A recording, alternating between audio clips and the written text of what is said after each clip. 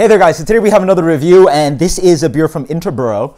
This is Mad Fat Fluid IPA. So Interboro, if you don't already know, is a new brewery in Brooklyn. I believe the newest brewery in Brooklyn, opened up a few months ago. And this is again an IPA from them, just picked it up at the brewery, they just had a release.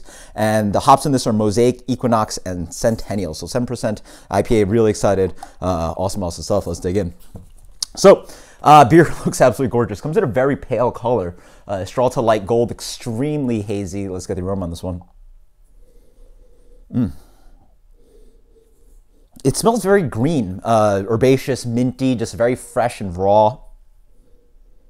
Also, but like digging through with like a good amount of like citrus, orange qualities.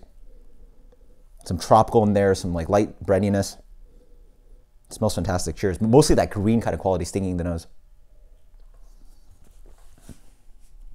Whoa. That is insane. Wow. This beer is very juicy. It tastes as if they, brewed this with oranges or something. It has this intense, juicy orange kind of note, tangerine.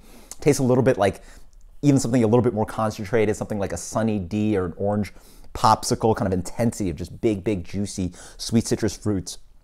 It's complemented by some tropical fruits as well, more of that mango, pineapple coming through.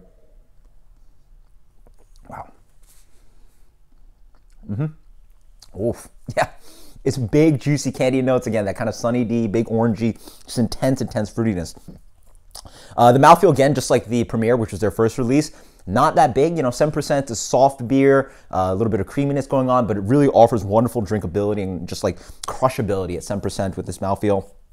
And then on the back end, it's dry. There's a little bit of bitterness on this one, but really there's a big green aftertaste.